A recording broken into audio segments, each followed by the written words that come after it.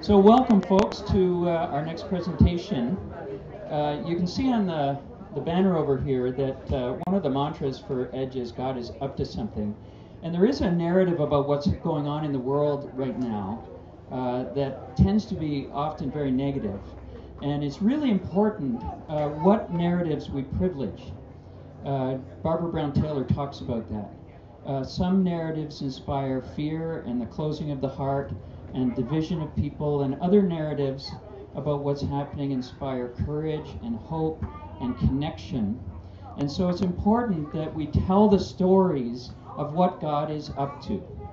And there are some amazing things that are happening both within and beyond the church. And one of those stories happens to be centered at Hillhurst United. And we've got John Pentland here to talk a little bit out of his experience of that ministry. But I'll just share one story. When I went to worship at Hillhurst for the first time, and before I even got in the door, I could just feel the energy and the joy that was radiating from that gathering before the service. And I couldn't find John. Actually, John and I went to school together. We've been friends for about 25 years. And I couldn't find John until about 40 minutes into the service. But I do remember a young teen. It started off with a YouTube video of a guy in the U.S. Army when it was Don't Ask, Don't Tell, coming up to his father while he's on duty in Iraq. The text was 1 Corinthians 13. Love is. And he asked his dad, do you love me? And then, do you still love me? And then there was a teen that talked about what it means to walk with a friend through bullying in high school. And then there was a young guy who had only been in the congregation for 3 weeks, talked about what it means to move away from a home, a faith community, a country, and come and find a home waiting for them. And I don't remember anything that John said when he showed up later in the service. But you're going to remember what he has to say today. Please help me in welcoming him.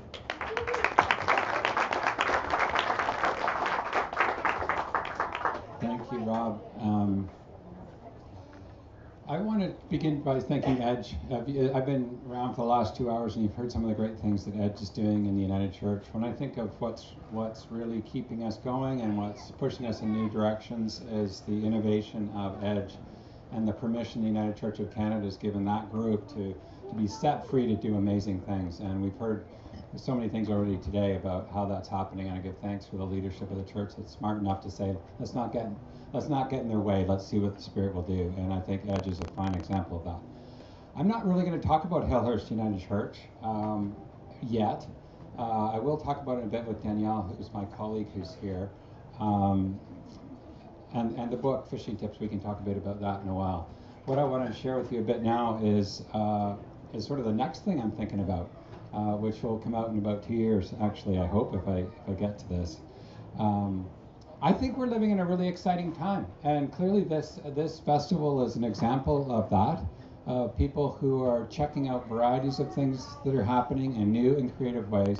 And I think the church, if we're smart enough, will catch up with what the Spirit is doing, and we'll tag along with where the Spirit's leading, because God and the Spirit are way bigger than any denomination, any church, anywhere. And if we're wise enough to pay attention to where the Spirit is pushing or leading or calling, we'll be in fine shape. But I really, truly, truly believe we're living in an exceptional time of opportunity, because spirituality is very popular in the world. It's often beyond the church that we'll hear lots about what's going on in the world in coffee shops, where you hear people talking about their relationships, their work, their kids, the presidential election. All kinds of topics are talked about in coffee shops. And there's a sense in which you can say, I'm spiritual, and people will not run the other way. If you say you're religious, they will whistle and sneak away from you, right? But if you say you're spiritual, generally people will nod and say, yeah, I'm a spiritual person. They'll talk about the things they do. I want to read to you, and it's a little bit of a quiz, and I'll give you a free book afterwards if you can guess this. I was looking at the book of context in a book, and this was the titles of some of the things that were going to be discussed in this book, and I want you to tell me which book it is. The first was, the context were love, confidence, hope, courage, truth, balance, love story, and seeing in a new way. What book is that? Bible. No, not the Bible. But that's 5 for 5. That's the answer. Whenever I say that, the first thing I say is Bible. What's the book? It's got these titles in it. Truth, balance, love story, seeing in a new way, balance, confidence. Truth, balance, love story. Keep going. No. No. It could be 50 Shades of Grey, but no. You know what book that is? It's the book Onward. And that is the story of Starbucks. So listen to what they're talking about in Starbucks. These are the titles of the chapters. Love, confidence, hope, and courage. Truth, balance, love story, and seeing in a new way. So it's interesting to see how a coffee shop and a coffee business is using the language that we would talk about in a spiritual context as the way in which they're going to run their business. And so we're seeing already, I think, in our culture, ways in which people are very comfortable talking about the kinds of things you would expect we talk about in church, but perhaps we don't. And spirituality is very, it's a conversation people are welcome to engage in and very confident about. Right now you can find books on the spirituality of wine, of sex, of grandparenting, of gardening, right? All kinds of ways in which spirituality is an open, free market conversation about how we connect. When I think about spirituality, I define it this way. It is seeing the sacred connections in all of life. And we know from our understanding theologically that the word spirit has breath or wind, and it's what keeps us alive. It's a movement, it's energy, it's what's life-giving. We'll talk about teams that have good team spirit. Spirituality is in a conversation, and the church perhaps is in it, perhaps not. But the most important thing is, I would want to say, is that spirituality is providing an opportunity for the church to connect. For the church to connect with what's already going on in the world. And so you might say to yourself, so what are some of the things that you would associate with spirituality? You might say hiking, or yoga, or walking, or gardening, or baking, or music, or meditation. There's a whole variety of ways we would say these are the things that feed my soul. They are good for me. They are the way that I connect. Whether or not we're in a church or not, those are the ways in which spirituality is talking about. I have an example of this in a story that I want to share with you, and then I'm going to ask you to think about this, because I'm going to talk and then I'm going to be talking to each other, because you don't want to listen to somebody talk for very long. I went into the Apple store, and I was getting my iPad fixed, and the guy who was with me says, it was the son of a woman in our church, and he helped me work on it, and then he said, as I was about to leave the store, he said, I'll see you Christmas Eve. And I said, what do you mean Christmas Eve? He said, well, that's when my mother makes me go to church. I'm like, yeah, okay. And then I stopped and said, well, if I had a sermon that you would want to hear, what would it be about? And he drew a blank. So then I said to him, look, you got 3 days. Text me with the topic. I promise I'll preach on it. So literally the third day, the last minute, I got this text, and it said, how to ride a bike. How to ride a bike. And I thought, so is this really what he wants me to think about? First I thought it was garbage, and then I started thinking about it. Okay, what is the spirituality of how do you ride a bike? And so I began to think about it, and I began to think about when you're riding a bike, I'm a road biker, you need to breathe into the hills. Anybody who tries to go up a hill holding their breath will not do it. You have to breathe into the hills. And I was thinking about the spirituality of that, the breath and wind, the spirituality. When we're trying to get up through tough stuff, we have to breathe. We have to remember to breathe and to draw that in. The second thing I thought about is the importance in the spiritual journey of paying attention. And cyclists will know that you have to really pay attention to what's on the road, what's in front of you, what's going on all around you, or things can go wrong. And I was driving home on my bike, and when you're riding, you look about 10 feet in front of you. I do anyway. And I was going along this sidewalk, and I suddenly found myself literally in this deep of wet cement. I literally fell over. I can remember looking up, and all I could see was this guy standing there who just made this beautiful driveway, leaning on his rake, staring at me. He just shook his head. He just shook his head. He didn't say one word. I said, I'm so sorry. There was no sign. I couldn't believe it. I kept bringing all these excuses. He just stood there and stared at me, right? And I wish I had $20 because I would have given it to him. I know at the end of the day he was going to go to everybody and say, you wouldn't believe the idiot I saw today, right? Because I wasn't paying attention. But in the spiritual journey, it's all about paying attention. In the spiritual journey, you will learn and you will discover that paying attention is where we discover God most fully. The other thing we learned from that particular story is how often in the spiritual journey we have to learn to say, I'm sorry. And so often that's the hardest words we have to say to someone when we've gone wrong is I'm sorry. And the fourth thing that I've learned about cycling and the connection to spiritual journey is we got to enjoy the ride. And I heard some of the speakers say today, when you're coming up with a good idea in your church, don't go, if people say no, don't worry about them. Go with the people who say yes. And so often in the spiritual journey, we have to have a sense in which there's joy and playfulness. Stop doing things and start doing things. So for me, when I think about the spiritual journey, the first thing I think about is cycling. That's where I'm paying attention, where new ideas coming, where I'm really focusing in, and I kind of unwind. So my question for you, or the people right near you, is what is the one thing that you do that you would call a spiritual activity? Is it music, or pottery, or baking? You're only going to get 2 minutes, but you got to meet the people around you and say, for me, I would say cycling and say something. What would you say with the people near you? Please, it's 3 minutes, that's all I'm going to give you, because there's no point in listening to me. What about it with the person? What do? You got 3 minutes, please go.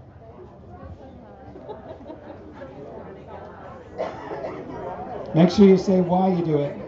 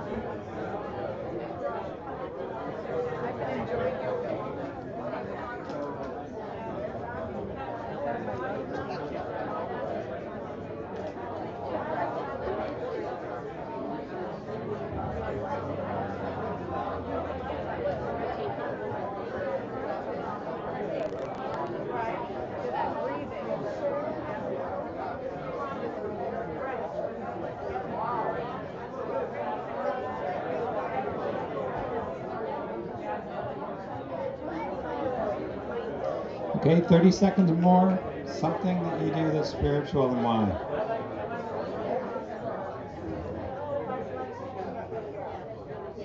Okay, so we are quite comfortable, I think, in our world. Generally, you could say, I'm a spiritual person. People will come along with you. They'll listen to the conversation. They will not run away. If you say to them, you're a religious person, chances are they will stop, smile, and sneak away. Because there's something about the word religion, there's something about religion that's got a bad rap. It's clear in our culture right now, when you say you're religious, there's people that will look at you, think you're dumb, think you're naive, think you're judgmental, think you're not a very nice person. Because the way religion is talked about in our culture right now, it has a bad rap. It gets loaded with things like doctrine and dogma, people who are closed minds, people who are judgmental. And it's really tragic because we do know, and lots of us will say, I'm religious, but. That is, I'm religious, but I'm not like that. And yet, bad religion is part of what we're seeing all the time. But I love the etymology of the word religion. Do you know what it is? It has this religion is ligure, ligament. And so the word religion means to bind together. And not bind together like choke you, but bound together around symbols, stories, and songs, the things that are valuable to us. And so religion is at its root is a really beautiful word. We are bound together. And I would say this event's an example. We're bound together over a common interest, a common central focus in our spiritual and religious life. The other thing I think we have to remember is religion's done some great things. Yes, we know there are people out there who are burning Korans or making horrific statements about the LGBT community. However, religion historically has done great things like start universities, like get health care happening in Canada, Tommy Douglas, or Martin Luther King. The civil rights movement was clearly a religious experience. We would say that the Truth and Reconciliation work in Canada itself has that religious root.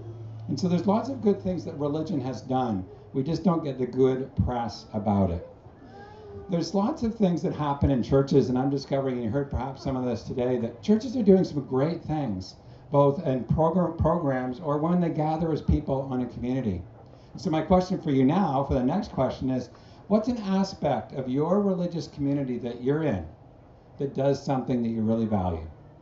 As an example, it might be you really value a sermon, or you might value coffee time, or you might really value a particular program or a study. When you think of the church, if you have a church you're a part of, what's one thing your religious community that binds you together, what's one thing it does that you really value? Please talk to the people near you. You have 3 minutes. One thing, hopefully, that your church does well. One thing your church does well.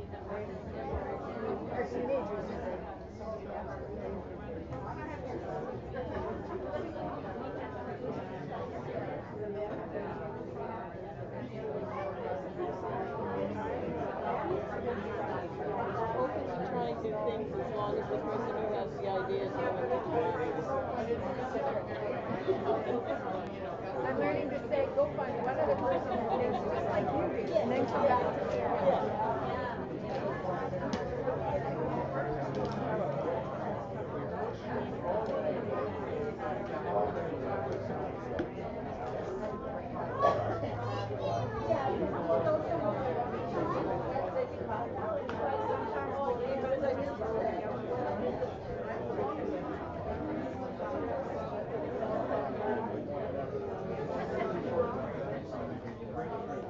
good job of workshops and things sometimes.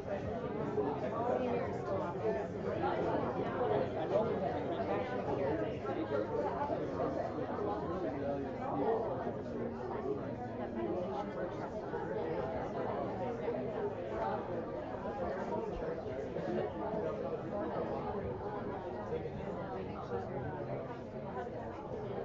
Okay. How many people here were able to put up their hand to say that your community does something that you value? Awesome. It's so important when you come to these events, you don't realize that we don't often tell other people about the good things that we do. And it's so important to get a sense of what is it that we do well. I would make the case that Jesus was both a spiritual and a religious person. That is, he spent time away from the temple, but as you heard last night from Jamie, you know that Jesus was involved in the temple, as was his custom, you heard last night. And I envision Jesus going back and forth in and out of the religious community, the gathering of the people that were bound together in the Jewish religion, and out. He spent a lot of time out on the edges. Richard Rohr would say he spent his time in the inside edge of the outer circle. He was always out there. And you don't get crucified if you're hanging around with everybody in the temple. You usually get in trouble when you're out on the edges with people who are pushed aside, the least, the lost, and the lonely. And that's where Jesus spent his time. But he did both the religious and spiritual journey. And he did that very well. And I believe we should honor and invite us to consider both the spiritual and the religious. I was at an event in the spring with Lillian Daniels at Vancouver School of Theology. She wrote a book called When Spiritual Is Not Enough. And she makes a sort of a case for religion. And she reminded us of these three kinds of people that are in our culture right now. The first group are the no ways. Those are people who look at religion and they're saying, no way will I ever be involved in that kind of community. And the no ways are the people who have been hurt by religion, who've been pushed out by religion, who've been blamed or judged by religion. And the no ways just don't want anything to do with it. The second group she talked about was the no longers. Those are the people who may drift into a church for a while, they get a kid done, and then they disappear, right? We just move on down the road. Or life gets busy, hockey, soccer, all the things that take us busy, and they're sort of the no longers, but they're around us. And then the final group she talked about was a group called the not yets. And those are the people who don't know much about religion, but might be interested. So she talked about this case for the no ways, no longers, and not yets. And it invites our churches to think about how are we doing in churches for the people who are no ways, the people who have assumptions about us. How are we speaking to the people who would think that we are judgmental, that we are narrow, that we do exclude? Our particular church has a banner out front, and this is worthwhile for churches to think about. What would be the banner that you would want to post? Ours is this: whoever you are, wherever you're at, join us on the journey. So it doesn't get much wider than that. Whoever you are, wherever you're at. Now it gets to be a challenge for a church to try to live that, because sometimes people lift it up and say, hold on, the banner says whoever you are, wherever you're at. And how are we going to live that? So for the no ways, we need to think about how will we be inclusive. The second group, the no longers, those are the people that know we exist, but they're not quite sure. The best example of this is I can think of a guy in our church, and he's often got his phone in his hand, and he's often on the phone a lot. And this is a true story. He was walking down the street, and this particular Sunday, a week, I had put up this sign in front of the church. It was a blackboard sign with chalk. I just written, "We don't do guilt." And literally, he was walking down the street, and he bumped into it. And he reads this, "We don't do guilt." He walks home, and he tells his wife, who is a former Catholic. And she goes, "What do you mean, churches? That's what their expertise is, guilt, right?" And so they came to our church that Sunday, and they came, and they came, and they came. He's now the chair of our board. But here's a person who bumped in literally to the sign, "We don't do guilt," and that no longer became the chair of our board. The final group, the not yets. Those are the people you heard some people speak about last night and today. Those are the people that sneak into our churches, and they might come in the back, they sit near the back of the church, and they want to check out what's going on, scan to see if there's any secret handshakes or whether everybody talks to everybody but them. I had a Sunday when I was getting ready for Sunday morning, and I was at the front moving my papers around. I looked at the back, I saw this woman, she called me over. She said, "John," and she clutched her Starbucks. She said, "I've never been to a wedding, a funeral, or baptism. What do I need to know?" And I think about her every week, Stephanie. What do I need to know? And so often churches do everything that everybody knows in the church, but not the person like Stephanie. And so we need to think in our churches, how do we do what we do and say what we say and live in a way that the person like Stephanie could come in and be part of it and not feel excluded. So in our churches, we need to think about the not yets, the no longers, and the no ways. Because these people are the ones that the United Church in particular, I think we have the best chance at addressing these three groups that Lily invites us to. So I began to think about it after this, and this talk was called the 3 R's. But really, since then I've got 14. I'm not going to do them all now. But I've been thinking about the word religion, R, and I've been thinking, what if we were going to get this right, if we were going to do it, if we were going to try to step in and truly live what really matters, what would we be doing? And so I thought of R words. So the first one is, I think good religion reminds us. Good religion helps us remember who we are. The culture will tell us so many messages about who we are and what's of value and who's of value, but good religion reminds us who we are as beloved children of God. Every Sunday in our church, I didn't know this until people started to tell me this. Every Sunday, after we create a centering prayer, a time for silence, our words of assurance are essentially every week this: you are loved, you are forgiven, and you are set free. Trust in these words. This mantra has come back to me over and over and over again, because I don't think we're aware of how many people are told they're not good, they're not forgiven, they're not of value. And church, if it's about anything, needs to be reminding every one of us over and over and over again how good we are in God's eyes. There's a friend of mine who says, the only reason I go to church is to be remembered and to remember who he is.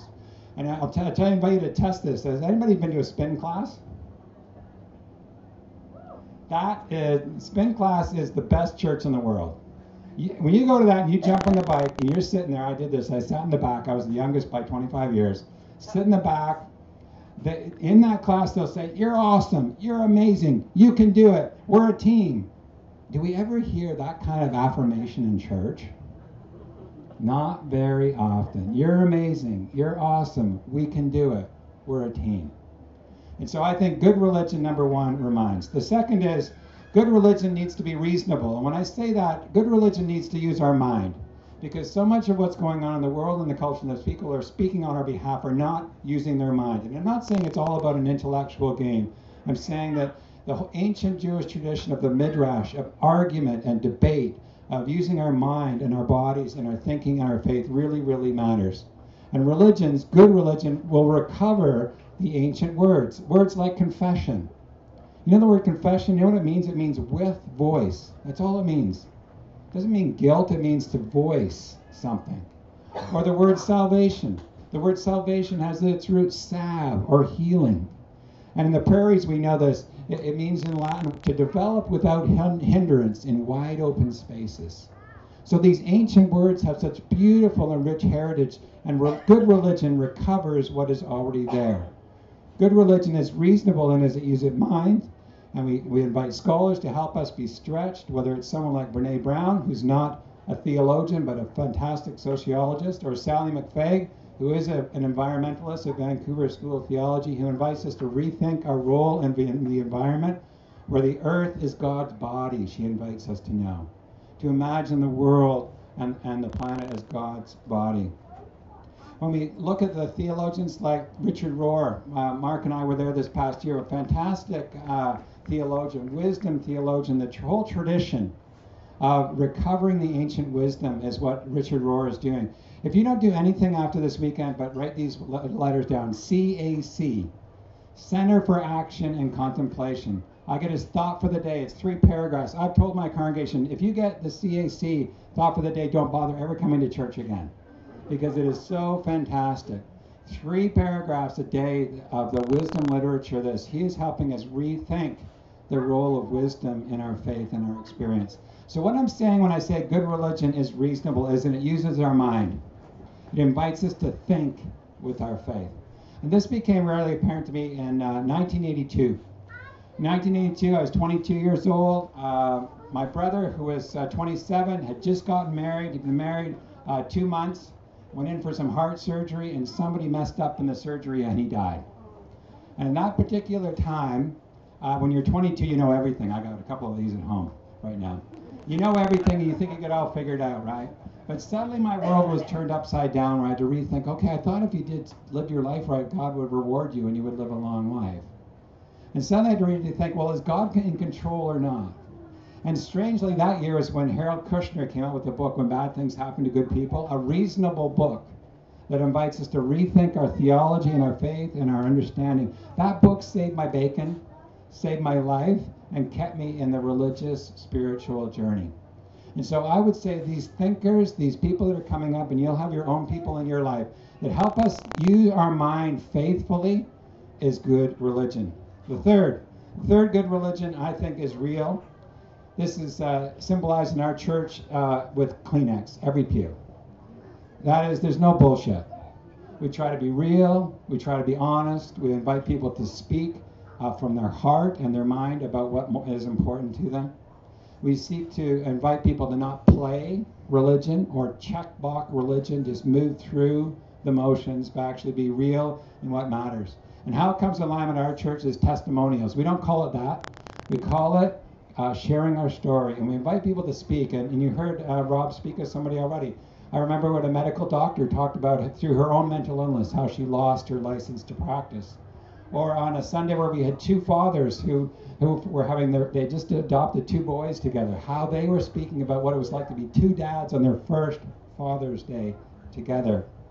Or I can think of many people in the community who just speak on Mother's Day as an example. What's it like being a new mom, and to have somebody come and share some of their story? My point in telling you this is good religion is real. It's honest. There's no playing around. It's just the way it is. And I saw this most profoundly this past winter. I've been doing this 28 years, the most important baptism I've ever seen. I got a call from this woman in the church. She said, "Can you come to our house? We've got a problem." I said, "Sure." I don't normally do that, but I went to their house. Came in there, and this woman said, "Here's the gig. We got a 4-year-old daughter who wants to be baptized." She said, "I grew up in the United Church. My dad's a United Church minister. I love the music. It's a really important thing." The husband, John, says, "Here's my problem. I don't believe in God." And then he said, "But I go to your church every week," and literally he does, "and I like what's going on here." The 4-year-old, I said, "So what's baptism for you?" She goes, "I just can't wait to have the water poured on my head." And I love Kids Space, which is Sunday school. So I said, "I'm totally fine with this baptism as long as you're willing to tell people." So sure, that Sunday came up, and she stood up and said, "I love the church, it's part of my life." He steps up and he says, "Here's the gig. The God thing doesn't work for me, but I'm here every week and I love what you people do here." And then he hikes up his 4-year-old daughter and she says, "I can't wait to have the water poured on my head." But what I'm saying, people gave a standing ovation that day before the baptism, because he wasn't crossing his fingers, he wasn't lying, he was saying what he thought, she spoke what she thought, and so did the 4-year-old. And I think that good religion has to be real, and it has to be willing to have people say, "This is who I am, where I'm at." In our church, a third of the people are United Church, a third are Catholic or evangelical refugees, and the other third are no church. They're just circling around the edges. And that's a rich diversity, and it needs to be real. So good religion is real. Number five, it has to have good ritual. Good ritual. And you might say sacraments, I'll say ritual. One of our rituals is coffee, or sacraments is coffee. But I've seen so much bad church when I get a chance to wander around that is just going through the motions as though nothing really matters, or just getting through to the end. A good example of this in our community just happened one time when we decided, when people weren't quite sure, and it actually came out of a Kids Space question about where does bread come from? We thought about that. Maybe we need to make this part of our teaching. And so literally on the Sunday before communion, we set up 4 stations at the church at the front end tables, and what we give them is dough.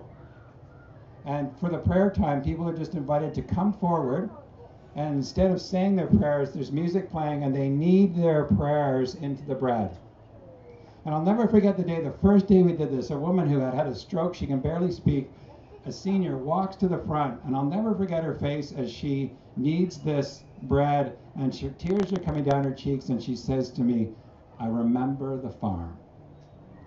But there's something about the connection between we're going to break this bread and the community that happens in that kind of ritual. And I think good religion creates, many good religions create good rituals, whether it's bike blessings or backpack blessings, or Sue Browning was telling me about in the rural area, they do seed blessings. These rituals of our culture, if we're able to bring them in to our religious experience, there's so much greater connection between our religious and spiritual life. Number 6, I would say good religion is relevant. Karl Barth used to say the Bible in one hand, the newspaper in the other. I would say the Bible in one hand and the iPhone in the other. How are we connecting? What's going on? What are people reading about? What are people talking about? What are people wrestling with in the coffee shops? What are people worried about? What are people celebrating? And if you don't know what that is, just go and eavesdrop in a coffee shop. Just sit down and listen to what people are talking about. And then say to yourself, how are we addressing this in our worship experience on a Sunday? I had this come more fully to me one day. I was down the street at a coffee shop, and I came in, I was in line, and the woman in front of me, I'd seen her before. She's one of the women who, you know, when the cars stop at a street light, they walk up and they try to get money. Well, this was who she was. And I said, "Can I buy your coffee?" And she said, "Sure." So then she said, "What are you doing?" I said, "I'm going to work." And she said, "Where do you work?" I said, "Work at the church down the road." She goes, "Oh, I hear good things about your church." We had this conversation.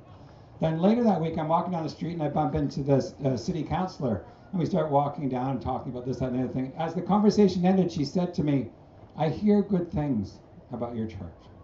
And then on a Sunday, and if you ever come to our church, you can spot a visitor because they're always dressed up, and we're not.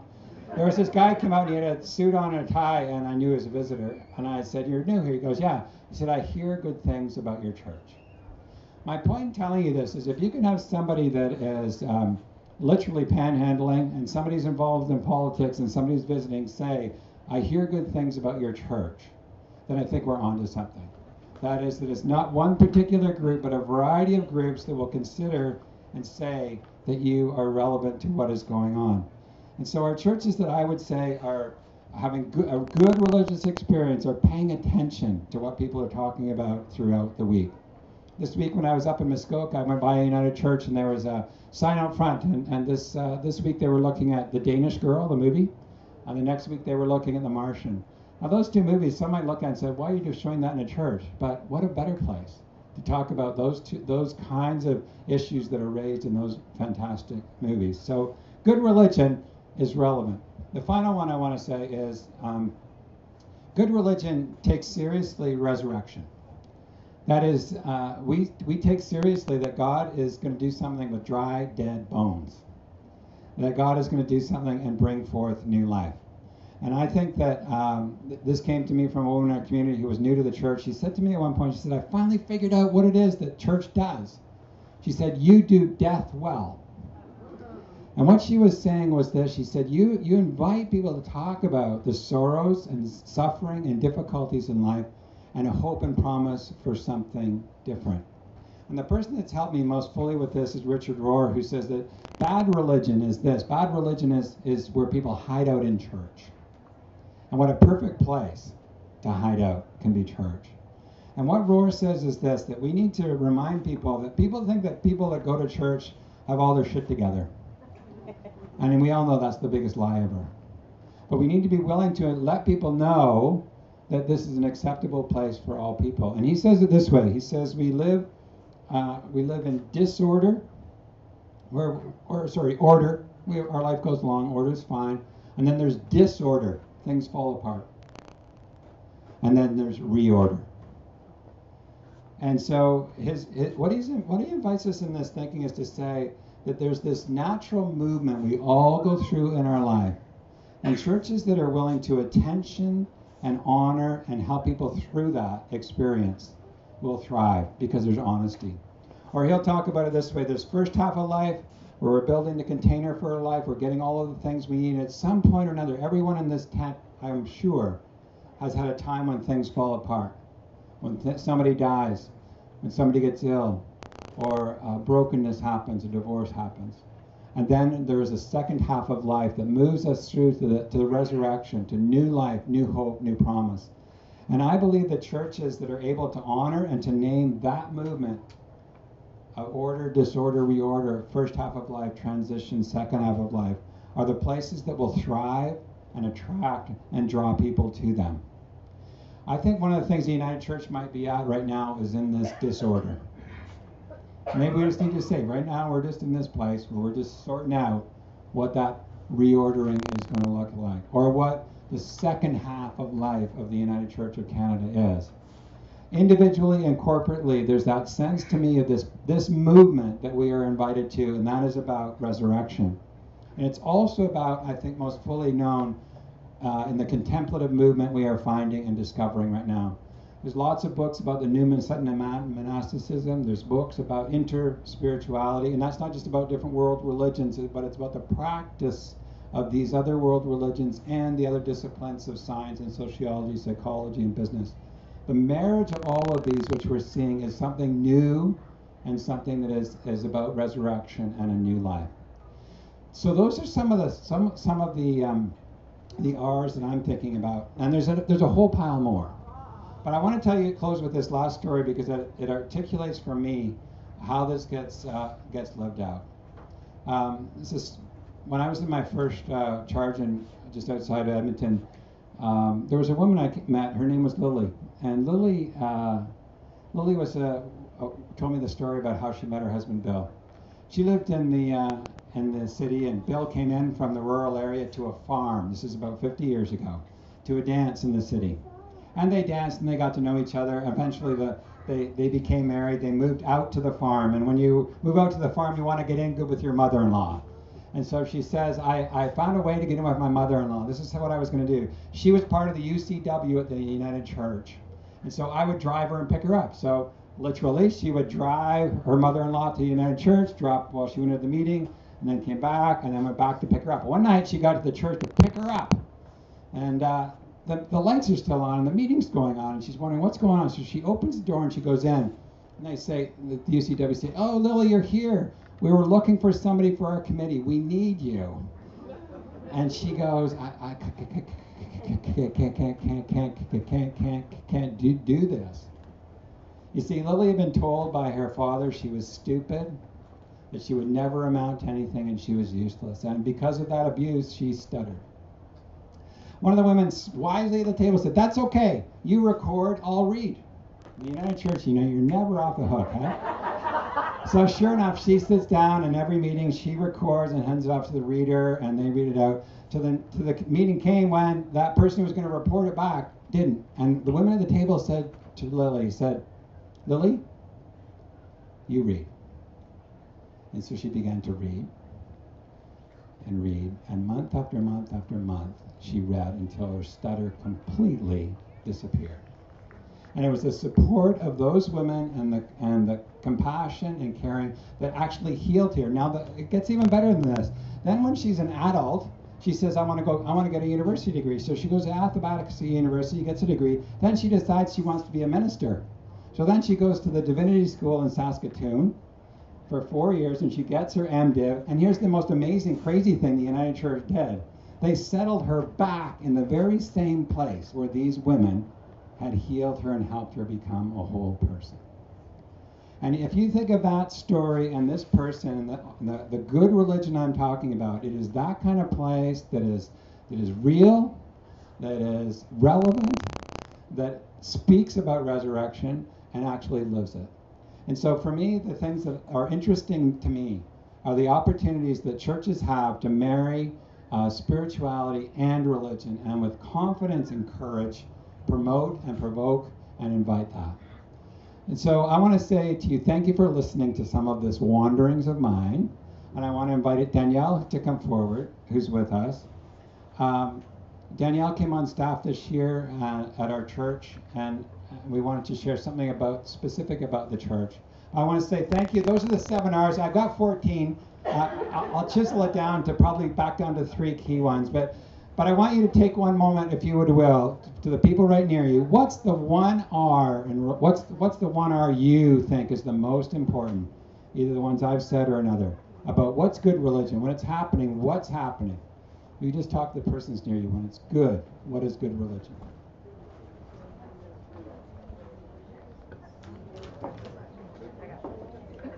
Remind, reasonable, real, And I'd like to hear them because I'll steal them. relevant, resurrected.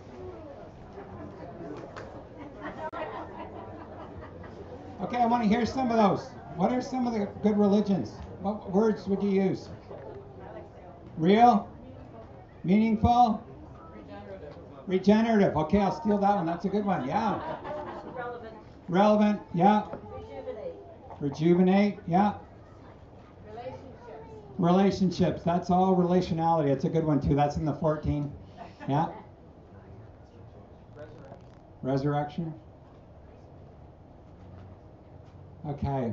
Here's my hope on that reflection that we shared together a bit, is to think about when good religion's happening, what's happening. And churches, I think, that are thriving are paying attention to what that good religion is and seeking to make that happen. So thank you for sharing that conversation with me. Okay, Danielle.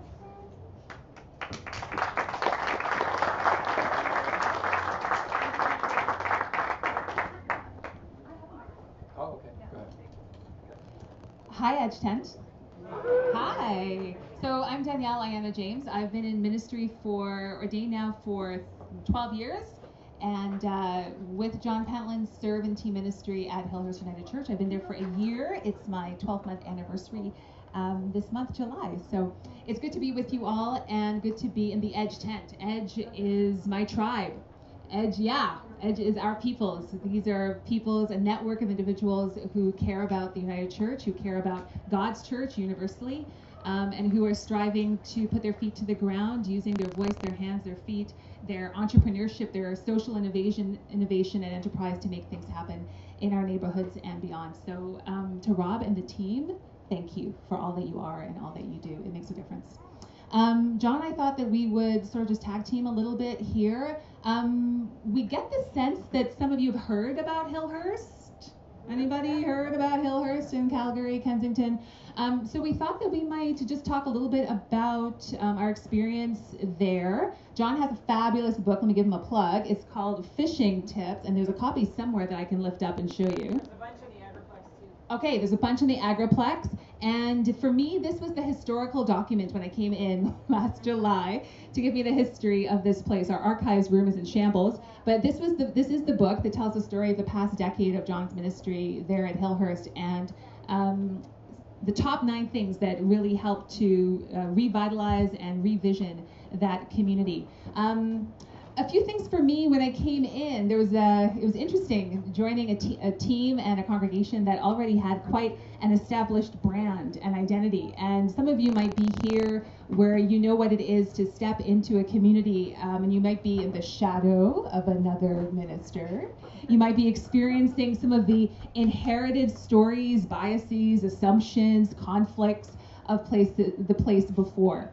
When I came into Hillhurst, there was a real sense that this congregation was living into the banner on the front, which says, whoever you are, wherever you're at, join us on the journey. It makes a difference when a community tries to walk their talk. Amen?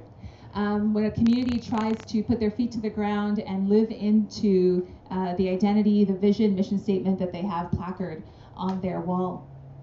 This is a church that's been around for, we estimate, somewhere between 103 and 105 years. We always change it up depending on the Sunday. About 100 years old. And so the pews reflect that. And over 100 years ago, there was a newspaper clipping that said, Hillhurst United Church open to the community 7 days a week, striving to be a 7 days a week church. And this community definitely tries to do that. 7 days a week, there's something happening. Established ministries, like our Affirm ministry, which has been up and happening for the past 7 years, led by the fabulous Pam Rocker, a dedicated leader who is there 30 hours a week, leading and living into our reconciling ministry with LGBTQ individuals and families. This is a community 7 days a week that John 10 years ago started just what you might call a renewed kind of Bible study. We call it spiritual nurture. It happens on Monday nights. Every Monday night, minimum once a week. There's programming happening that lasts 2 hours. Someone is presenting, someone is engaging, someone is asking progressive, leaning questions about identity and what it is to be fully human and fully alive every week. And it can be anywhere from 15 people to 75 people showing up curious, who might see the invitation outside on the street or who get our weekly Hillhurst happenings in the news. In the year that I've been there, probably just to say 3 things about what's been new in the time we've been there. We've started something called Thrive, and it's a millennial ministry. And so for those who self-identify and say that they're between the ages of 25, 35 or so, what's been really interesting about this group, and they've been a primary group I've been working with, is the dedication and the commitment that they've put into it. I say that because when we had our first gathering at a local coffee shop in December last, I asked them, so what are you most afraid of? We're afraid of dedication and commitment. We're millennials. We want to text you half an hour before and say, well, we might be there. And I said, okay, hold on. This has to be a little bit different. And these folks, this core team of 5 leaders, stepped into the arena. They leaned in, like Sandberg says, and they've committed week after week. Every Thursday between 7 and 9, they gather. And this community, the last time we gathered at the local pub for Souls and Spirits, last Thursday, there was something like 25, 27 of them gathered. And every week it just continues to grow, continues to snowball. The other ministry that was really interesting in my 1 year there has been our refugee ministry. And that's been super great because, like so many of you, that September 3rd day, you remember that picture of the little boy that washed up dead on the shore, and all of Canada was moved, and we knew we needed to be mobilized. And Hillhurst congregation opened their doors 3 days later for an interspiritual and interfaith vigil, where we began to mobilize the community, including our mayor, to do something soon and immediately. And a refugee ministry was born, and the congregation and the community in less than 2 months raised $75,000 in order to sponsor a family.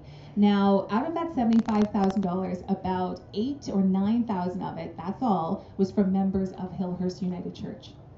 That's it. The rest of it was from the greater community, just by telling our story through social media, through Twitter, through Facebook, through connections in the community. They wanted to make sure that the neighborhood of Calgary knew that Hillhurst United Church was up to something. They wanted to make it vocal, they wanted to make it tangible, they wanted to make it real. So from the pulpit on the Sunday after this happened, John, I'm not sure if it was during the offering or what time of the service, kind of said to the church, you know what, we really should be walking in solidarity with refugees around the world. And somebody after the service says, well, you know what, we should be walking in solidarity. So 4 weeks later, on Thanksgiving Monday, when everybody else was probably having their turkey and their mashed potatoes, 100 people from the city of Calgary, about 1/3 of them from Hillhurst, 2/3 from the neighborhoods of Calgary, met at the Calgary Peace Bridge, 10 o'clock on Thanksgiving Monday. And we walked, some of us walked 3 kilometers, some walked 5, and some walked 10. Raised $6,000 on that Thanksgiving Monday to go toward the welcoming of a family. And they did arrive.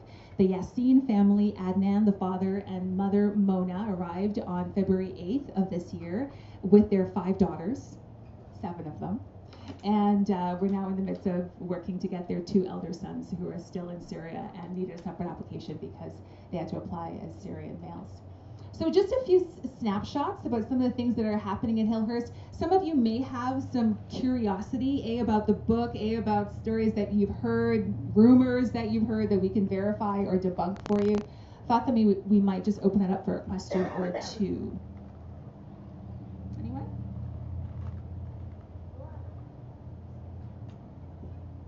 Absolutely nothing? Okay, then if you're not going to ask a question, I'll say something. Somebody told me this, and this is not mine, but churches that are thriving these days, these are some of the variables. The number one is they risk. In other words, they're willing to risk. And they take seriously the Jesus phrase, be not afraid, which is about, I'm told, like 365 times in the Bible. So churches that are willing to risk. And our church just has named, we have 3 core values: hospitality, which is how we eat together, and that's a big ministry. They eat lunch together every week, with the exception of August. So 11 months of the year, they have lunch. Oh, they're eating, okay, I didn't know this. They're eating this here too. But they have food every week, and it's volunteers to put this out, and 100 people, 125 people stay every week to eat together. I don't know how churches do church just with a styrofoam cup of coffee after church. It's just not going to go anywhere. You have to eat together. There's a guy who told me, he said, I go to lunch because I sit with people who are not like me. And it's really true. And it's this community that participate from the congregation and those from the city, literally, who are nowhere to live, come for lunch. With that interaction of people, so food. But anyway, that's hospitality. Spirituality is the kinds of things, programmatic things that we do to deepen our spiritual life. If you think about what I just saying about that, how do we attend to that? The third value they have is social justice, and you heard an example of that around the refugees. But the fourth value the church just named as a practice is risk. So we will say that's one of the things we value. And this came to us when we realized all the time the church has risked in the last 11 years. Risk after risk after risk. And we said, let's make that one of the things we're going to say that we do. And so there's always a push now to say, are we actually living this value of risk? But anyway, churches that are thriving, and think about the ones you know, do they risk? And you've heard from the Edge tent here, lots of churches that have risked. I think it's amazing this afternoon, some of the stories we heard. Hey? The second is that, this is not nice to say, but they've cut the ties to the denomination. And what that means when they say that is that they're not, it's not they literally cut the tie. Of course we need the tie to the United Church. We're not sitting around waiting for the United Church to tell you what to do and how to do things. They're being innovative where they are, as you heard today already some places, and doing it. And so they're not waiting for the bureaucracy of presbytery or conference or general council to tell people how to do things, but inviting where the Spirit's alive to do the work where they are. The third thing is there's a good relationship between the leadership and the congregation in the preaching and worship ministry. Doesn't mean you have to be dynamic or charismatic or brilliant, but you have to have a good relationship between the leader and the congregation. In churches that are thriving, you can sense that relationship between the leadership and the congregation. The fourth is vulnerable. Churches that are willing to be vulnerable and say we don't have all the answers, or we don't have it all figured out, or we welcome people who don't know, or who are being real.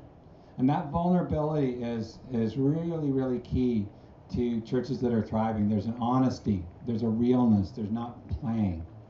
And the fifth one, which this person has told me that you can't quite say, but the leadership are fit.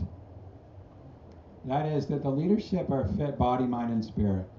The churches where the leaders are taking seriously their mental health, their physical health, and their spiritual health are churches that are thriving. So these variables of churches that are thriving, it's really interesting in those 5 things that are named. And you need to think about, how does your church do when you think about those variables? There's a question. Yeah. I just wanted to say, when we were trying to decide whether to hire a student this summer, we quoted your book and said, pay for what you want, and went ahead and hired someone. Which has been wonderful. Great. Yeah. Pay for what you want is one of the tips. Churches always get to the annual meeting, they're short, and they say, what are we going to cut? You might as well kill the church. And so our church, thank you for that, because our church in the last 3 years, it's upped its budget by over $100,000 each year by saying, this is what we want, this is what it's going to cost, this is what it's going to mean. And now the budget's moved in 11 years from $120,000 to just under $1 million in 10 years. But it's because just of that. If you want this, then pay for it, right? I did have a question about your slogan that wherever you are. Wherever you are, wherever you're at. How did you come up with that? How do we come up with our own? Okay, that's a great exercise. The whole point of this book is you buy the book, $19.99, and you take a chapter and read each one each week. But the story of that was, it was our 100th anniversary, and Millie Mays came into the office. She said, it's our 100th anniversary. We got to get a banner. And we said, what should it be? She said, 100th anniversary. I said, okay, that's going to be good for that day.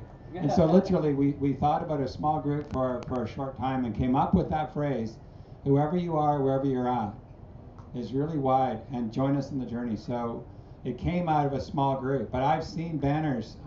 There's a great one in Calgary right now. It says, church for those who don't fit church. I like that, right? And in the book, I talk about this. You go down Elbow Drive in Calgary, and I remember this day I was with my 16-year-old daughter. The sign for the St. Peter's Anglican Church said this. All it said was, tea and dainties, 2 p.m. And my daughter says, like, what's a dainty, right?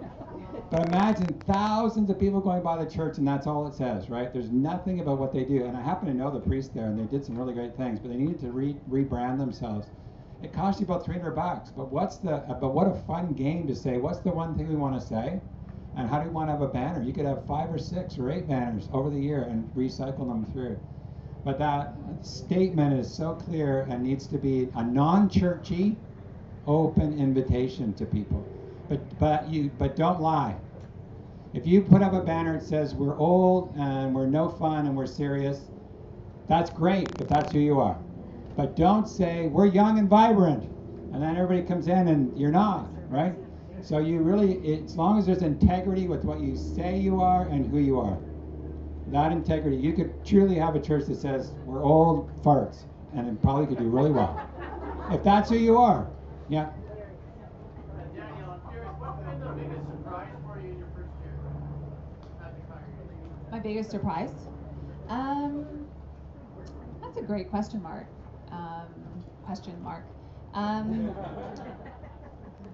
What surprised me most? You know what? I think it's the intentionality that we have as a community to practice authenticity. There is a richness of accountability, one with another, neighbor and stranger, Folks brand new, one of the ways we model that, of course, is in the liturgy that we practice on a Sunday morning. Every week, you're going to come in and don't expect to sit down in that pew and just consume and take in. You are part of creating the divine drama, right? Worship is what we create together. So at least once in the service, there'll be an opportunity for you to turn to a neighbor, as you've already done this afternoon, and have some conversation. And so that modeling of being real and being authentic, of being able to say to one another, this is who I am today, this is who I am right now. It has been a real joy to know that it can happen, that the experiment can produce that kind of fruit, the experiment of what it is to be in Christian community. Yeah, thanks for the question. For sure. I'd like to know more about the millennial program. So do you have a set agenda, or do you just meet at a coffee shop and talk, or is there... Yeah, appreciate that. So they call themselves Thrive, Thrive, and that's their modus operandi, that's their MO. They really want to be a thriving community and thriving individuals being formed under the banner of Jesus. They meet every Thursday between 7 and 9. We meet in the treehouse of the church, which really is the upper balcony above our heritage room. Lots of trees up there, potted plants. The program runs as such. It's seasonal. So, for instance, for Lent, the leadership team, did a query out on Facebook. What does the group really want to do? And the shout back was, we want to study Scripture. 25-year-olds who said, we want to study the stories of the New Testament. So we laid it out for 7 weeks. That's what we did. We did faith talk. And so we had Bible stories, and people knew what they were up and coming on Facebook. There were videos that went out a few days before, and they came prepared. We did everything fun, from charades to getting right down to people marking each other with holy oil. We talked about demons, we talked about justice, we talked about sexuality, that sort of thing. So what we're rolling out this fall, the idea is possibly that this Thrive group will become the seed community, likely for our third service. To happen on one of the evenings of the week. I'm kind of debating if it's Thrive Thursday or Sunday evening. We'll see what happens. And another alternative worship service will likely come out of this. Yeah, so we're on a Sunday morning. You can join us at 9 o'clock or 10:45, 9:05, 10:45. And we also, I'm going to talk about this a little bit. We also have a spiritual director who is part of our leadership team, and she runs a Wednesday morning contemplative service, Wednesday morning starting at 7 a.m. And that ministry has been up and running for the past 3 months, and it's really taking off also. Yeah. So you can connect with all of the ministries through Facebook. Yeah, Hillhurst United Church and Kids Space or Thrive, Worship, whatever have you. Our website's also a really great place. A few things to learn from the website there. We just got it revamped. One of the things we've learned about is to keep the conversation going. So to have a blog nested within your website is a great way to get people shouting back with responses to whether it be the sermon or something that we did in the community or a justice call out, to that sense of mutuality, that back and forth conversation. What we model on a Sunday morning, to have that on the website is also a really great thing. There was another question, orange shirt.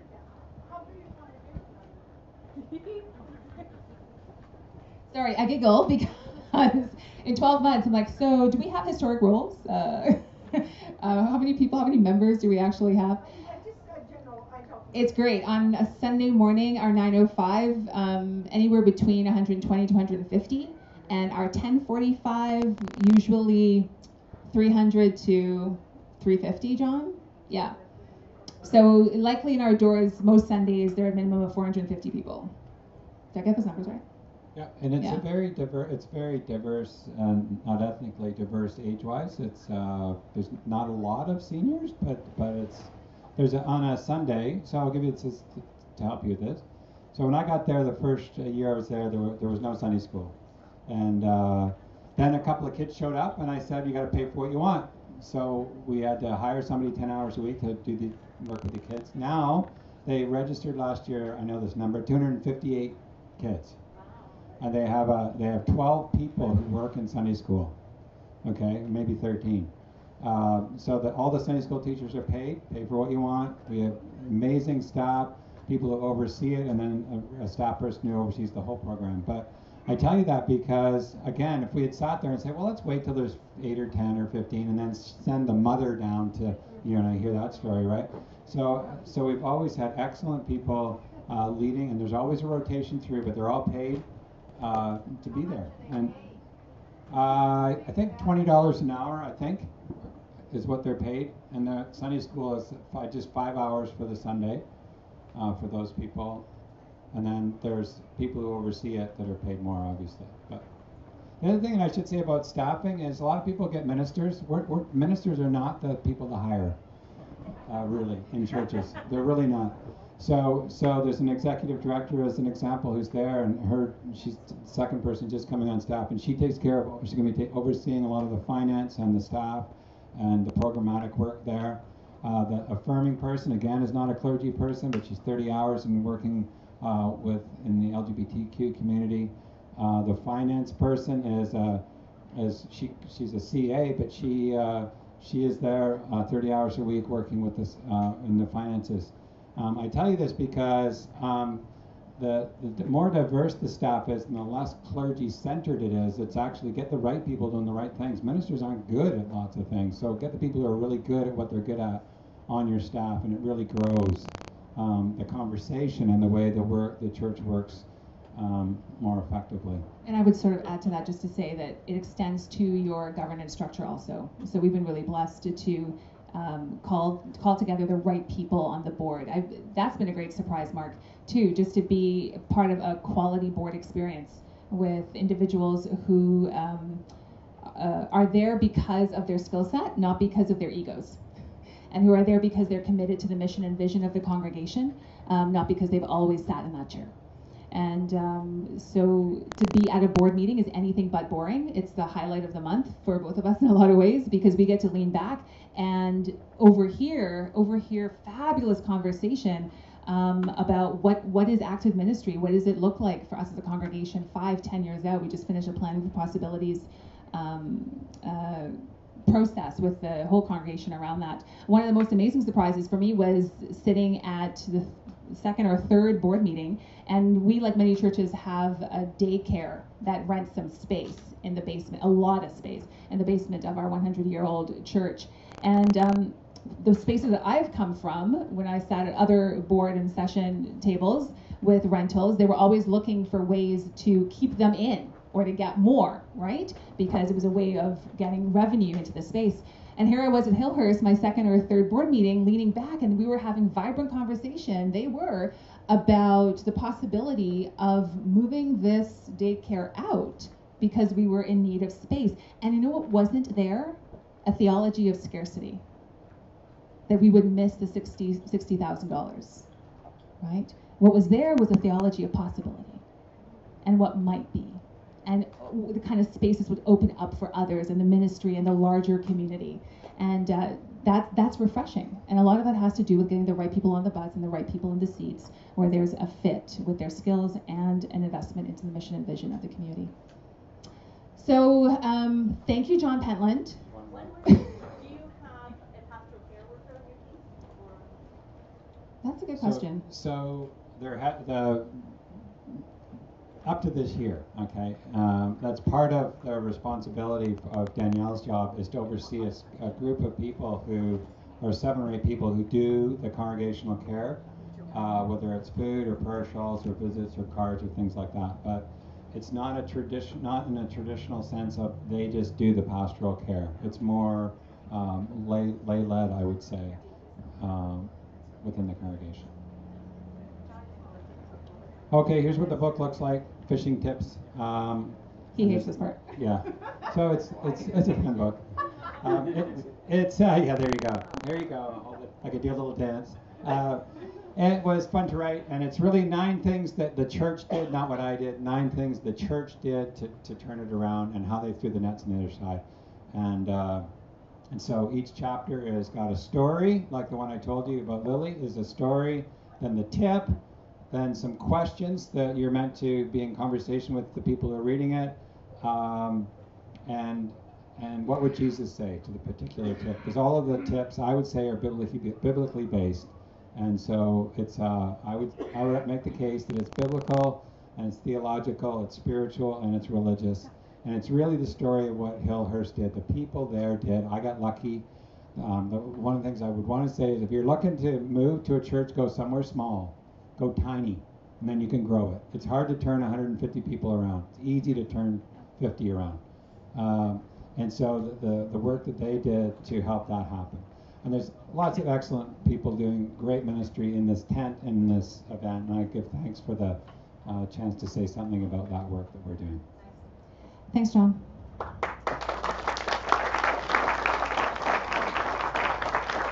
Walk with me, I will walk with you and build the land that God has planned where love shines through. Walk with me, I will walk with you and build the land where God has planned where love shines through. I've been doing a lot of walking lately, and it's been good. It's been really good. I've been checking my iPhone and my Google Maps a lot, and I like that I can trust my Google Maps. I like knowing that there are people out there in little cars, maybe using their drones, working on behalf of Google to help me navigate the new territories that I find myself in. A few weeks ago, actually, no, I take that back, a few months ago at Hillhurst, a member of Google, a paid employee of Google, came into the church and said, hey, we're navigating this terrain of Kensington in inner city Calgary, and we'd love to take some pictures of your church so that it can show up on Google Maps. Great, let's make this happen. The church is on the map. A few weeks ago, I was in France and just having a little bit of personal time. You know, you got to do that sometimes. And I walked a lot. One day, I think I walked 25 kilometers, and one day just strolling with a girlfriend, and it was fabulous. It was there on the streets of Paris that I learned that there was actually a movement of walkers through France. I think they were called the flaneurs. And they would walk sometimes using a map of London to walk around Paris. The intention was to get lost and to find new lands and to find places and spaces that they had not been before. Some of the flaneurs, I also learned, would do scent walks where they would follow the smell of a boulangerie. Where is that chocolate pastry? Or they would follow the smell of a sewer and see where it took them. I've been doing a lot of walking lately and using a lot of maps. And my hunch is that for the church that we are a part of, the global church and ecumenical community here, that many of us are not sure what maps we're supposed to be using these days. We're not sure of the terrain that we're in. Even in the terrain that might feel familiar, we're not sure how to navigate it any longer. It seems that some of the pews have moved, or the rocks, or the things that we thought were steady landmarks have shifted for us. So I've been thinking about sacred cartography, about holy mapping, and what that image and metaphor might open up for us as peoples who strive to be thriving right where we are, with the people that God has given us to bloom where we have been planted. How do we take notice of the territory that we are being invited to navigate anew? I want to offer two things today in my reflection just about that, and one is deeply connected to a new burgeoning ministry at Hillhurst. One of my thinkings is that as we navigate this new terrain, and being part of thriving communities, sacred cartography, it's deeply connected and contingent upon us doing good soul work. Good soul work. John talked about good religion. And at Hillhurst, we put that out there, and we also go a little bit around that and drill down into that and talk about soul work. When you think about your soul, what comes to mind? When you think about your soul, what comes to mind? Connection. Groundedness. Longings. Brokenness.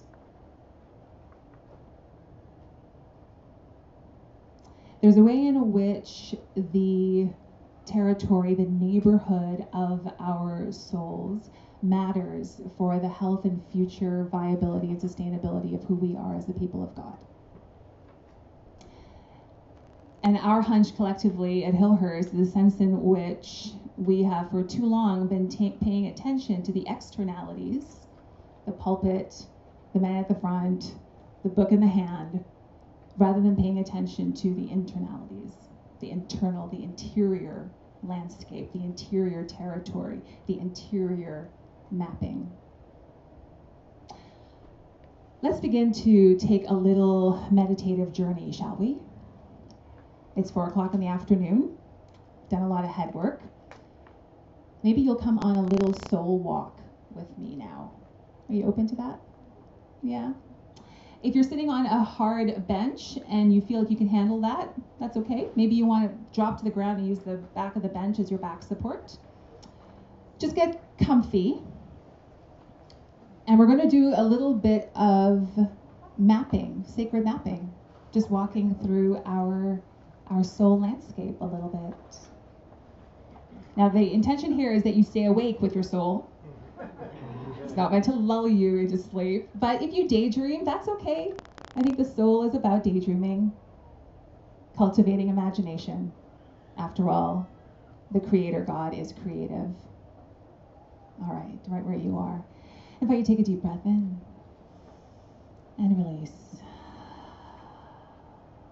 Here we go, deep breath in and release.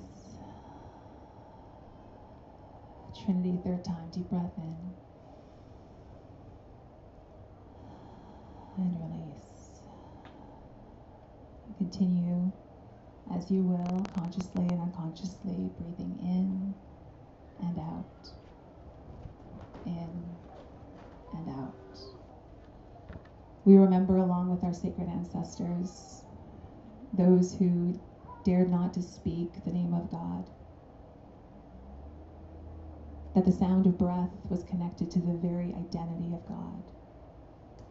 Yod, He, Va, He, Yahweh. Could it be that the very name of God is the sound of our breath? And we breathe.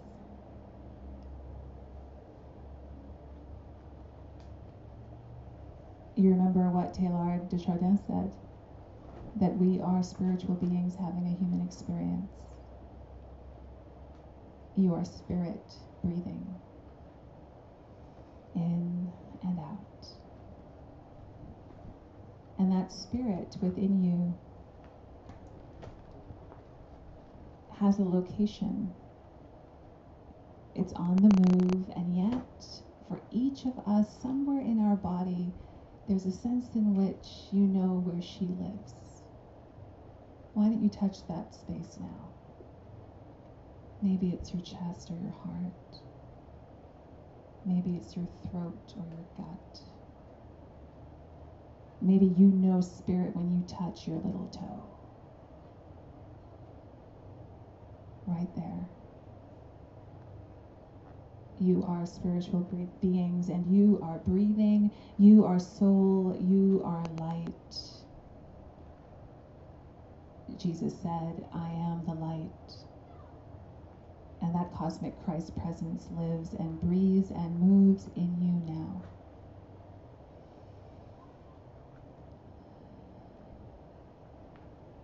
Visit with yourself in that soul spot.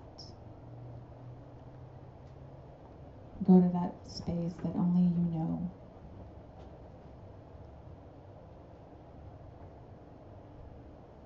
Meister Eckhart said that the soul is that place that has never been wounded or tainted. It is your truest, most possible self. Find that place within you now. There it is. There it is. And go a little deeper into that space, and lo and behold, it is a neighborhood. For in that soul is a complexity of who you are, the beauty of who you are, the composite reality of all your experiences, where you have been, and there lingers too the hope of where you might go. So let's map that space into that soul neighborhood. And we begin to walk, following that invitation to be our truest selves and to follow the light of love. What's there in your soul neighborhood? Who do you see? From what parts of your life are they from? Who's smiling at you? Who's reaching out to embrace you? Who is offering you a seat that you might rest? Or a cup of water that you might drink?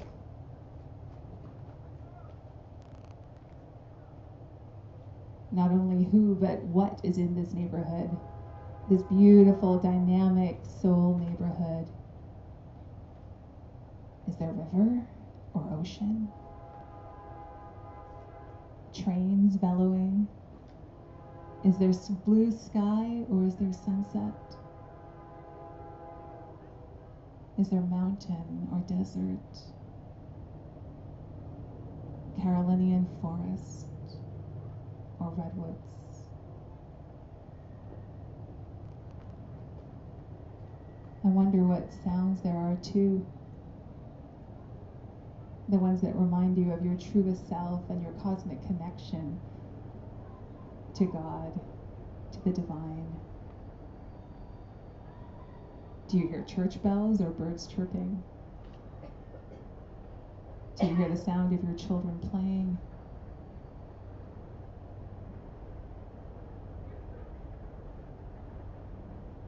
Do you hear the crackling of a door opening and someone you love walking through?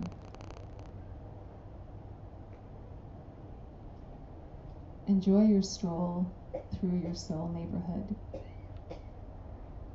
This is you. This is you and God. This is what Pico Iyer calls the art of stillness. This is the bedrock of contemplative ministry, of knowing who you are and whose you are in this soul place.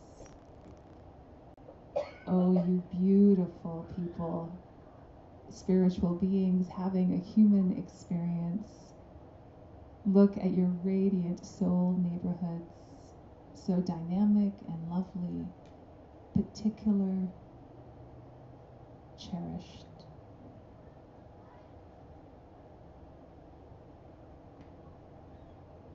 Take a deep breath in and release. Let's try that again. Deep breath in and release. And when you come back to this moment in community, know that you can touch that spot, that little toe or that heart spot at any point throughout the rest of the day and reconnect with a part of you that is always with you. Amen? Part of what I'm learning about being a Christian and being on this experiment of faith, this unfolding journey, is that the interior work matters. It was 1988 when my family moved to Canada, a cold December day. We left 33 degrees Celsius weather in Port of Spain of Trinidad and Tobago. And my dad put a wool sweater on me on the plane, and I broke out in hives, apparently allergic to wool. Hadn't had against my skin before in that way. And we landed at Pearson Airport, and it was minus 15 and snowing. And I squealed, "Oh, this is what manna looks like," having only seen it in the children's Bible books. And I recall coming into the United Church of Canada a few years later on the invitation of some young people in downtown Brampton who said, we have a fabulous youth choir, and I know you like to sing. And so I came into the church, and this was grade 9 for me. And there, in those early 90s years, the messaging was all about, we are a church of mission. We are a church of justice. We do not drink bottled water.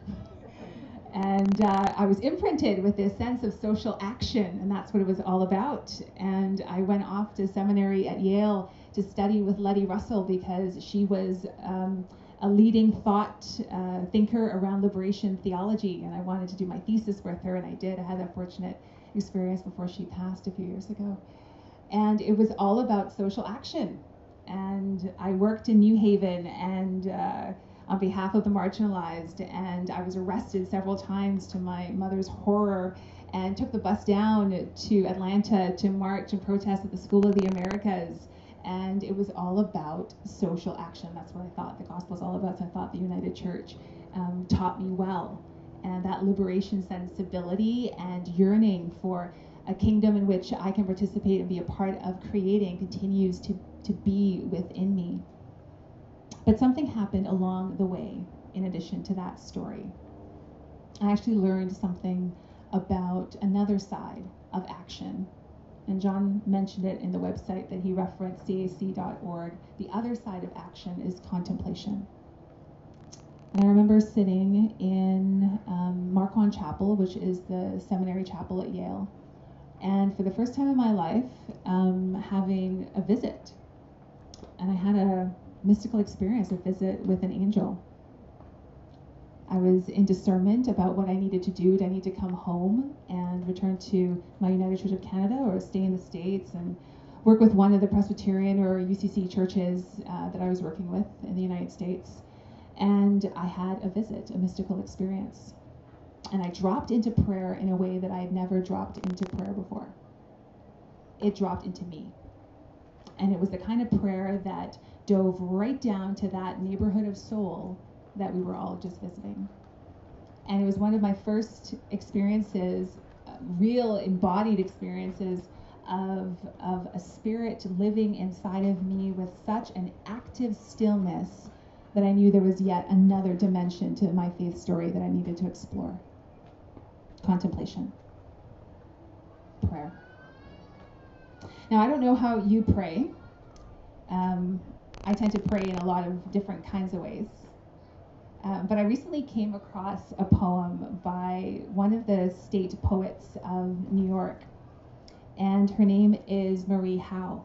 And I shared this prayer poem actually just this past Sunday with the congregation, because it speaks a little bit of sometimes the frustration that we can feel about dropping into that quiet space. I know so many of us are busy, and even making time to be here this weekend is a sabbatical retreat for some of us, right? So just tell me if this resonates with you a little bit when we think about prayer. Every day I want to speak with you, and every day something more important calls for my attention.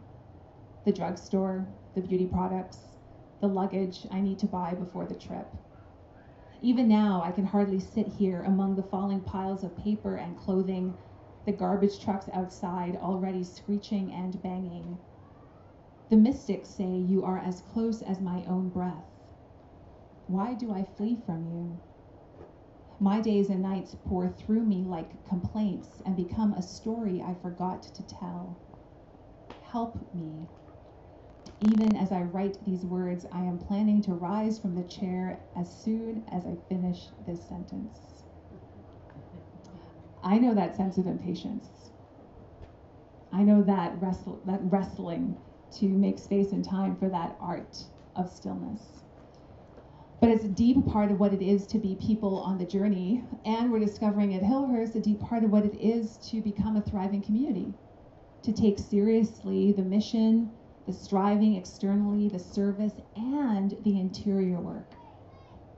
So more than a year ago, I think there was a seed planted for Hillhurst United Church to create a contemplative ministry, contemplative arts ministry.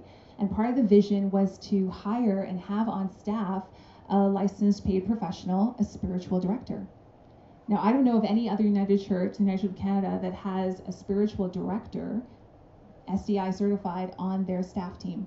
But we were really blessed with the initiative of Embracing the Spirit, to get a seed grant in order to make this possible, because we believe that soul work is a part of what it is to be in formation and in communities, individuals and collectively.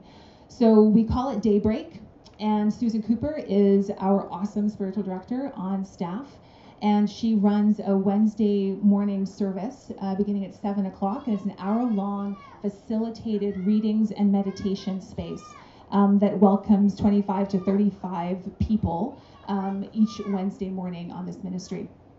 After the first hour, it's followed by oftentimes a contemplative arts experience. So this month, I think it's this month, July, that after that hour, they're experiencing Qigong with a practitioner of that meditative practice. And an hour after that is for conversation, debriefing one with another, experiencing and talking about what they just experienced the hour or 2 hours before. In addition to that, the other main thrust of the Spiritual Direction Contemplative Arts Ministry is that Susan is able to give one-on-one sessions in spiritual direction with individuals who are seeking that kind of intentional soul work, which is a really fabulous thing. So we just wanted to take the opportunity, John and I did, to say thank you to Edge for being able to support us in writing and creating that grant. And to get you all thinking a little bit now, just to take 2 minutes or so, again, one with another, it'd be interesting, I think, for you all to turn to each other and talk a little bit about how you're experiencing in the neighborhoods that you're in, your faith communities, how you're experiencing soul work showing up right where you're at. How you're experiencing soul work, because you just had an experience of dropping into it. How is that showing up in the neighborhood of your faith communities right where you're at? And the follow-up question, if you get to it, is how might you nurture that in the communities where you are? Okay, so let's go for that for 2 minutes. How are you experiencing soul work where you're at, and how might you continue to further and nurture it?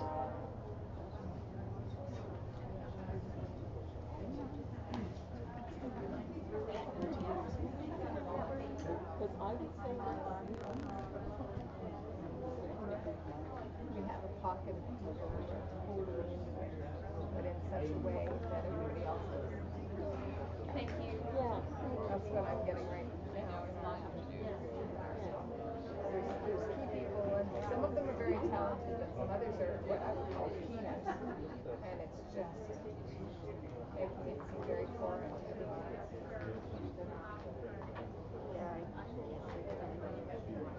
I explore it in my own world, but it's really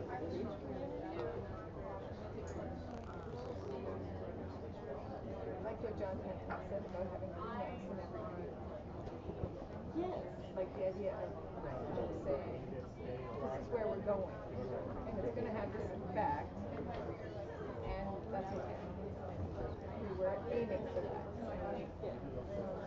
which isn't quite the same as work.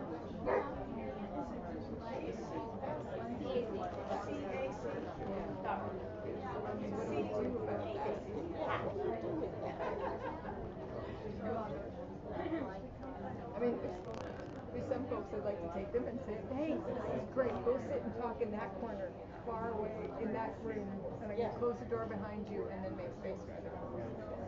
And maybe that's what it is. Maybe in the beginning, you say, okay, we're going to take those 4 or 5 people and go in that corner, and we're going to do the work. And if you guys want to catch up with us sooner or later, that would be nice. Sorry. Now, you guys have this figured out, so you go do it, but we're going to have a one-on-one over here, and we need to do it separately.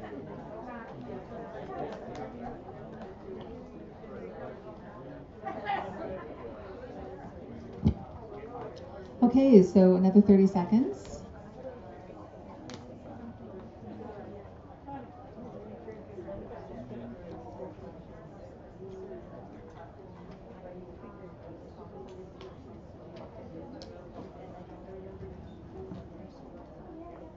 Okay. just want to spend our last few minutes together then offering one more area of reflection when we think about thriving communities from where I stand. And it's just me risking putting it out there, putting myself, naming my social location and reality, and naming some of the things I observe as a part of this family of God, and particularly the United Church of Canada. I want to talk just a little bit and get you talking a little bit about diversity in our congregations. My sense is that we have done some really good marketing around being a diverse and inclusive community of faith, and across the country, coast to coast to coast. But my reality has been that that's been a little bit of a myth, us living into certain expressions of diversity. So my social location is as an ordained minister of the church. I hold several degrees, including a doctorate, and I have a lot of privilege. I'm also a racialized woman, and those particular intersections of my gender and my ethnocultural heritage find themselves in a marginalized place within the United Church of Canada. So I named that a little bit boldly, maybe a little bit tentatively, but also a reality. I love that we are here together on this beautiful sunny weekend, but I'm also noticing that there are not many people who look like me. There are not many people who aren't presenting culturally, ethnoculturally white under this tent or under many of the tents that we are part of over this weekend. It's just something to name. And I really have a sense that in order for us to be a relevant, resurrection-focused, vital and vibrant neighborhood of communities across this country, we need to be part of deconstructing the mythology that we are diverse. And we need to be even more active in our pursuit of making that into a reality. There's a fabulous passage from our shared ancient story, and you know it well. It's from Acts 2. When the holy day of Pentecost came, 50 days after Passover, they were gathered together in one place. A sound roars from the sky without warning, the roar of a violent wind, and the whole house where you are gathered reverberates with the sound. Then a flame appears, dividing into smaller flames and spreading from one person to the next. And all the people present are filled with the Holy Spirit and begin speaking in languages they've never spoken as the Spirit empowers them. Because of the holy festival, there were devout Jews staying as pilgrims in Jerusalem from every nation under the sun. They hear the sound and a crowd gathers. They are amazed because each of them can hear the group speaking in their native languages, and they are shocked and amazed by this. Just a minute, they say. Aren't all of these people Galileans? How in the world do we all hear our native languages being spoken? Now, I've heard that text read and preached on, read in different languages and celebrated across the United Church as a text that says God's church is diverse, and we as United Church of Canada are diverse. My sense with this text lately has been that it's actually a shout out, it's a call, it's a commissioning to say to us that we need to take even more seriously our diversity kingdom direction, because it is the very first work of the Holy Spirit. Have you ever noticed that?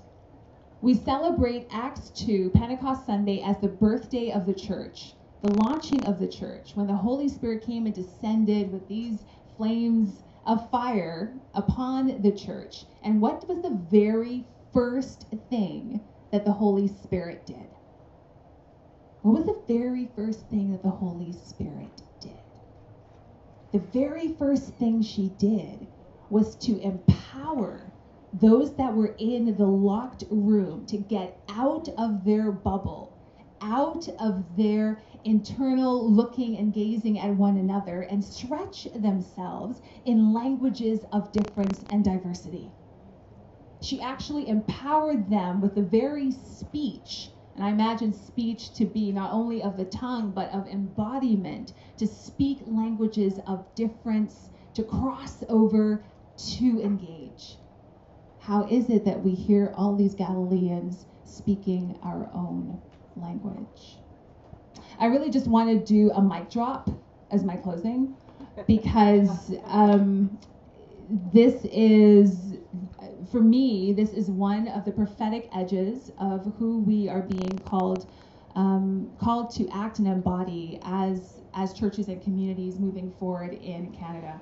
When we look at the face of the city that I live in Calgary, and likely the face of the city, even if you're in a small community, the cities that you're connected to, and it's a global network that we're all a part of, if we don't take more seriously our ethnocultural, our diversity, our difference, our multiple belongings, our interspirituality, if we don't take this more seriously, we don't stand a chance at continuing to be relevant in the church of the future.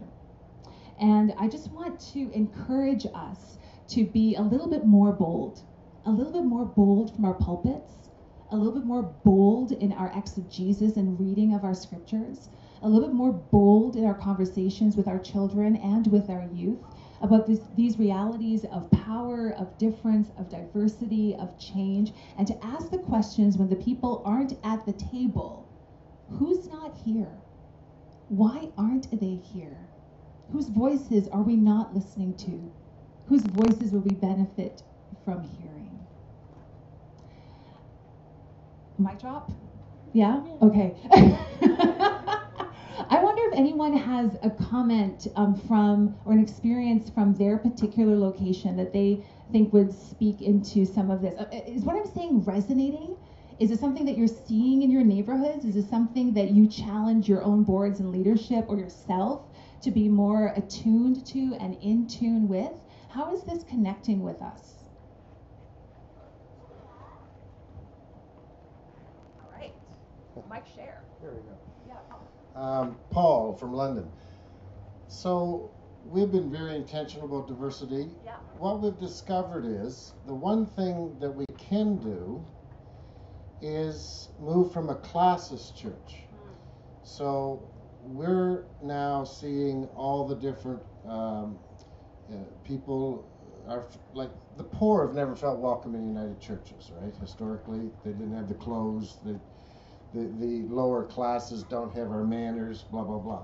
So at Trinity, we now have the diversity of, I'd say probably a third of our congregation are on Ontario ODSP, welfare, different kinds, right?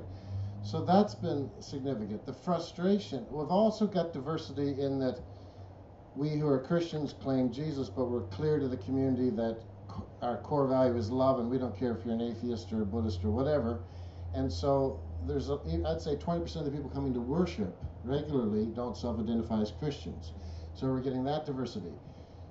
We're having real difficulty reaching out to other ethnic communities. We had an amazing African-Canadian woman in leadership, and you know, I thought we'd be able to reach into that community.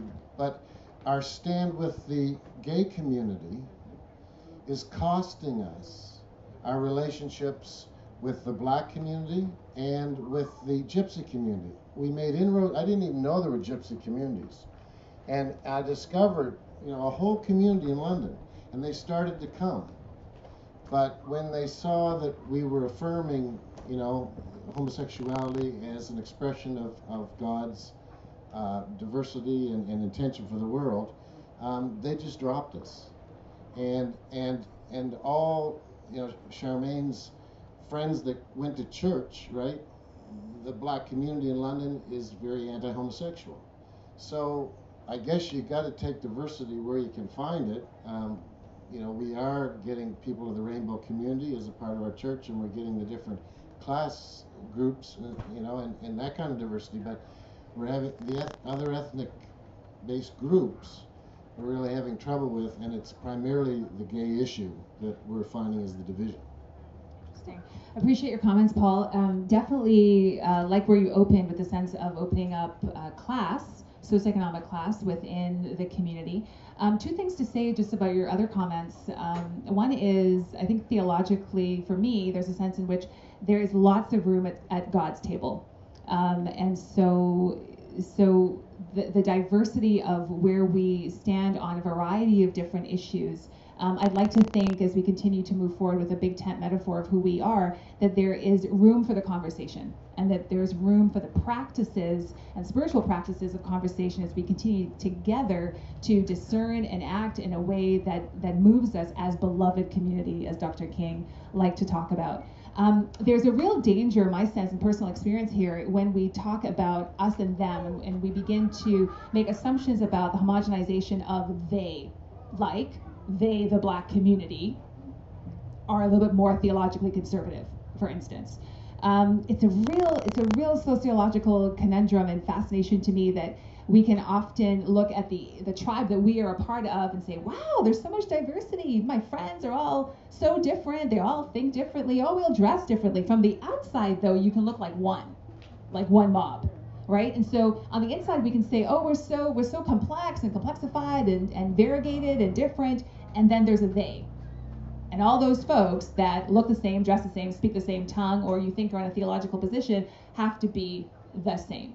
That's one of the things when I'm talking about this work around diversity that, thanks for raising it, Paul, would be part of actively, constructively deconstructing those kinds of assumptions. And so we would work more intentionally on the uniqueness of each person, each story, each individual, as much as we are able, and to make that possible. When we begin to group one another and speak of groups of peoples, I don't have to give you a history lesson here on how dangerous that can be. Thanks for your comments, Paul. Thanks for opening the conversation. Rob wants to say something. Why don't you use the mic? Oh, really? Do I really want people to hear me? Yeah. So the last few months have been so difficult for Canada, and the United States, but Canada we're hearing. And I'm kind of grateful for the conversations that's starting about the inherent racism in Canadian society. And it is so difficult for dominant cultures to really see, and then see, and see, and see. And it can't happen without that conversation. And as difficult as that has been for some, and as defensive as it sometimes makes people, it is a huge relief to me to hear it become part of the societal conversation, and deep gratitude to the Black Lives Matter movement to actually really provocatively put that conversation on the agenda. And it still amazes me. Yeah, I mean, there's still so much to do. But there's a great opportunity here. I mean, that's the other side of it, right? When we recognize that kind of deformation of human relationships, there is an opportunity for healing. And it continues to amaze me. I mean, as one who grew up in the very center of the dominant culture in Canadian society, and as you know, largely through my experience in the United Church of Canada, the scales come off, and it's a little fuzzy, and then it gets clearer, and that's it's a difficult journey, and it's a hopeful journey. But I'm then amazed to hear, like Mark MacDonald this morning, talk about his hopefulness for Canada. After, as I get clearer and clearer on what we did, and he begins to speak of hope for Canada. And that has been a great gift to me, and also similarly the Black Lives Matter movement, to lift these things up and help us to actually deal with them. And then there's hope. Thanks, Rob. Thanks for sharing. Maybe there's one more comment in the tent. Welcome.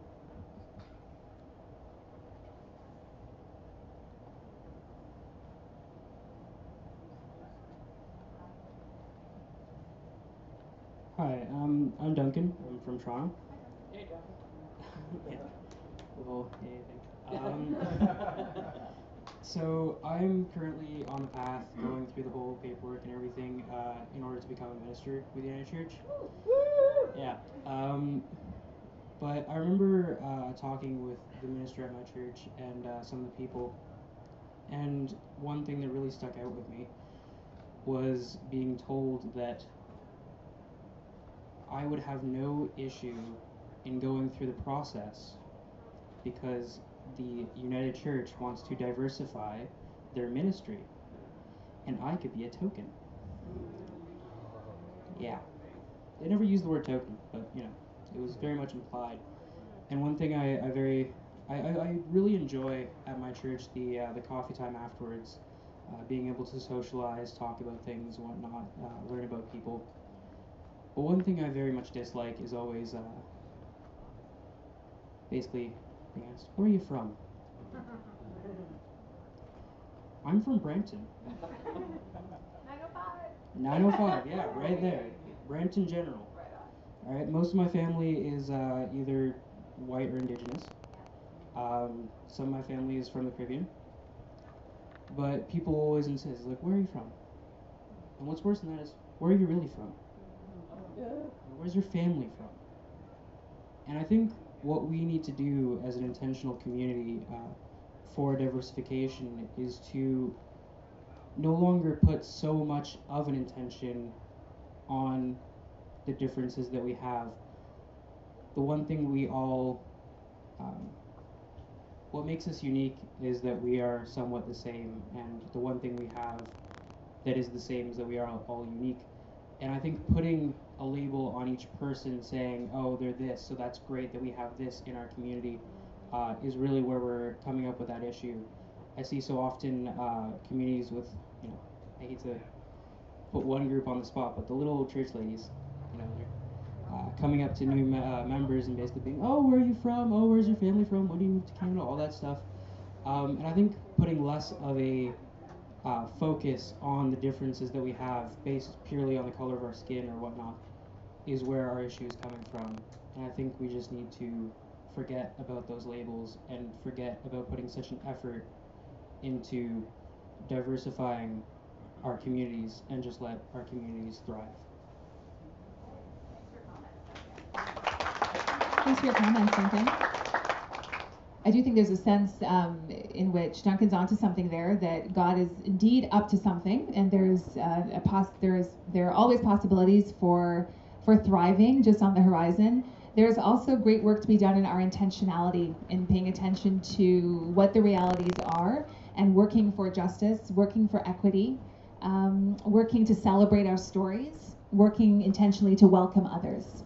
And so I hope that we'll put our feet to the ground. We'll stay in touch with our souls. We'll keep our imaginations open. That we'll hold hands with one another. And that we'll walk together, following that sweet fragrance of love as God's people. Diverse, different, and altogether beautiful. Thanks for your time, friends.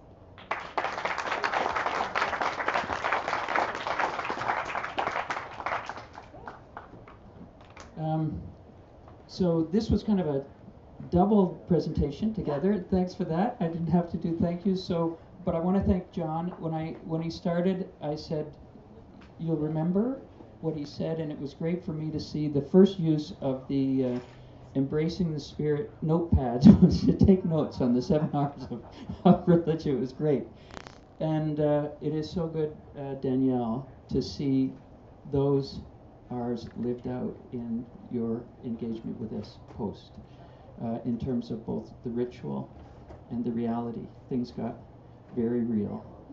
And I thank you for that. And please join me in expressing your gratitude as well.